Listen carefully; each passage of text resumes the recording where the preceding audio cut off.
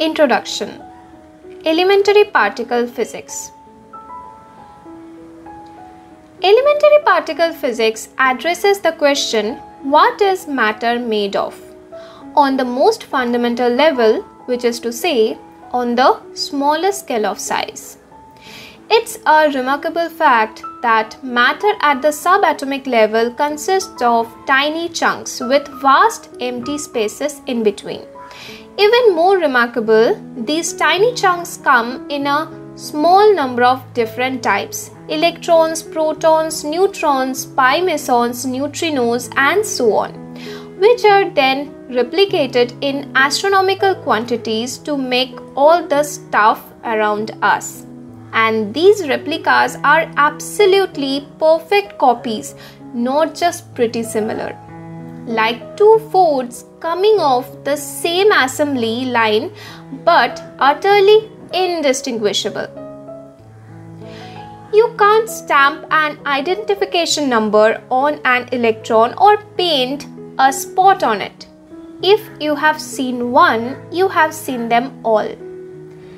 This quality of absolute identicalness has no analog in the macroscopic world.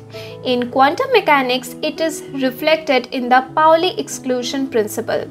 It enormously simplifies the task of elementary particle physics. We don't have to worry about big electrons and little ones, or new electrons and old ones. An electron is an electron is an electron.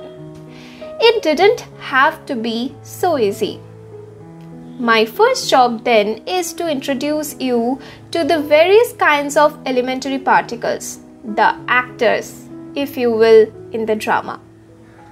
I could simply list them and tell you their properties, mass, electric charge, spin, etc. But I think it is better in this case to adopt a historical perspective and explain how each particle first came on the scene. This will serve to endow them with character and personality, making them easier to remember and more interesting to watch. Moreover, some of the stories are delightful in their own right. Once the particles have been introduced in chapter 1, the issue becomes how do they interact with one another. This question, directly or indirectly, will occupy us for the rest of the book. If you were dealing with two macroscopic objects and you wanted to know how they interact, you would probably begin by suspending them at various separation distances and measuring the force between them. That's how Coulomb determined the law of electrical repulsion between two charged pith balls, and how Cavendish measured the gravitational attraction of two lead weights. But you can't pick up a proton with tweezers or tie an electron onto the end of a piece of string. They are just too small. For practical reasons, therefore, we have to resort to less direct means to probe the interactions of elementary particles. As it turns out, almost all our experimental information comes from three sources.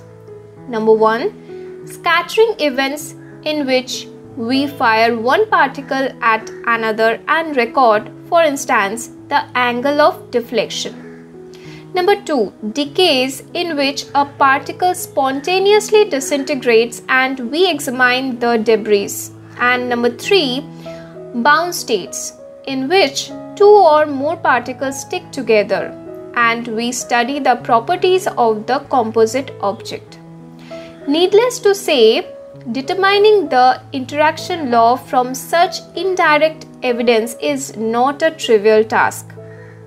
Ordinarily, the procedure is to guess a form for the interaction and compare the resulting theoretical calculations with the experimental data. The formulation of such a guess model is a more respectable term for it, is guided by certain general principles, in particular special relativity and quantum mechanics. In the diagram below, I have indicated the 4 realms of mechanics.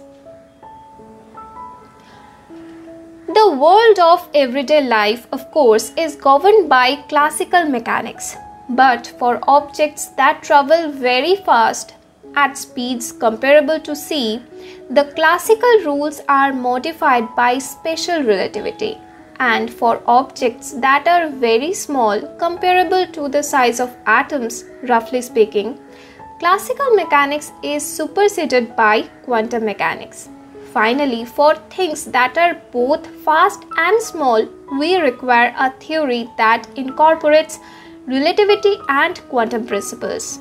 Quantum field theory. Now, elementary particles are extremely small, of course, and typically they are also very fast. So, elementary particle physics naturally falls under the dominion of quantum field theory.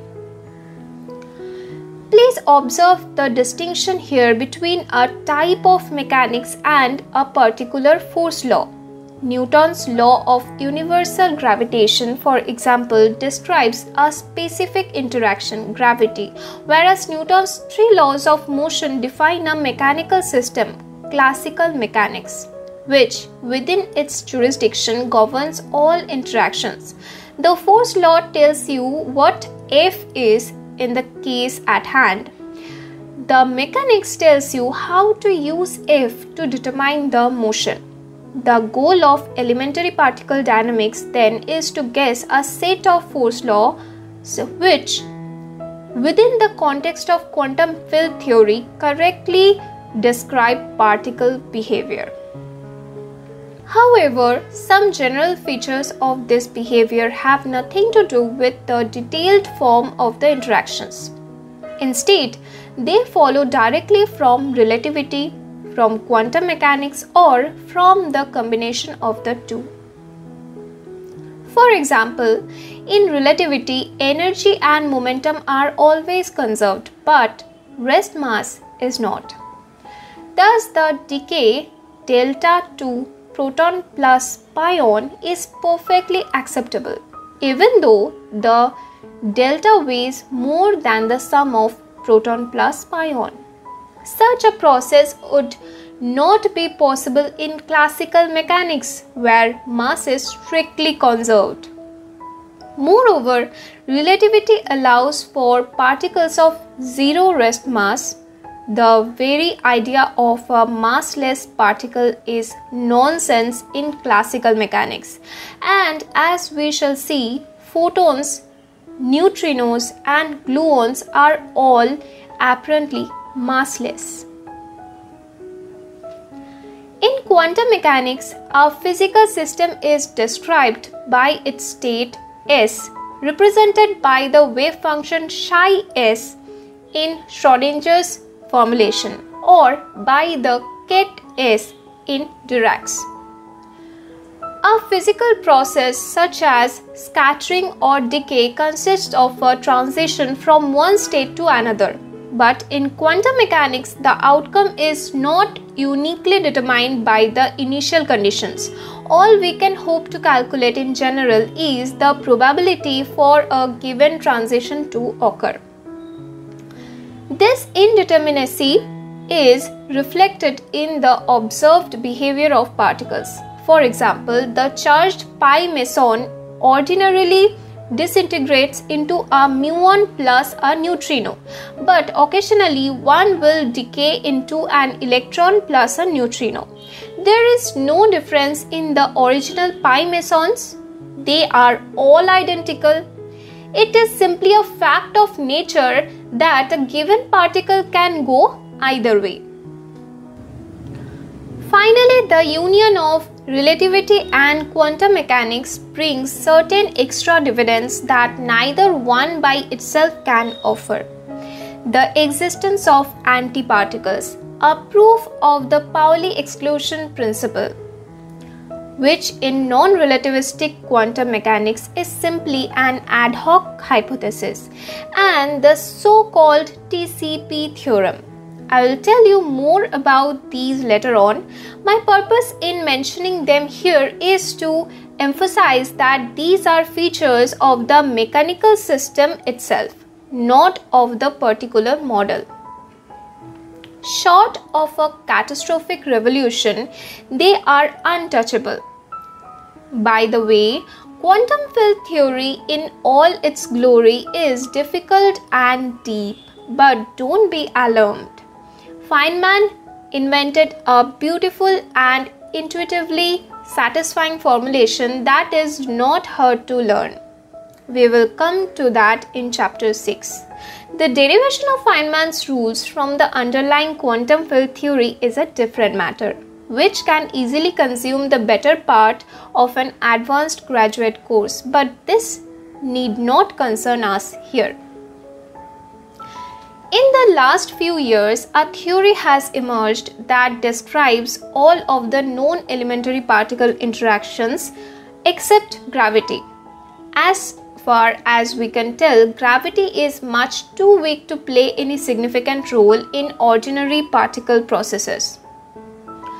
This theory, or more accurately, this collection of related theories incorporating quantum electrodynamics, the Glasgow-Winburg-Salem theory of electroweak processes, and quantum chromodynamics, has come to be called Standard Model. No one pretends that Standard Model is the final word on the subject, but at least we now have, for the first time, a full deck of cards to play with. Since 1978, when the Standard Model achieved the status of orthodoxy, it has met every experimental test. It has moreover an attractive aesthetic feature. In the Standard Model, all of the fundamental interactions derive from a single general principle: the requirement of local gauge invariance. It seems likely that future developments will involve extensions of the Standard Model, not its repudiation.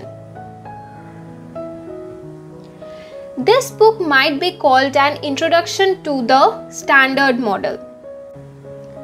As that alternative title suggests, this is a book about elementary particle theory with very little on experimental methods or instrumentation. These are important matters, and an argument can be made for integrating them into a text such as this. But they can also be distracting and interfere with the clarity and elegance of the theory itself. I encourage you to read about experimental aspects of the subject, and from time to time I will refer you to particularly accessible accounts. For now, I will confine myself to scandalously brief answers to the two most obvious experimental questions.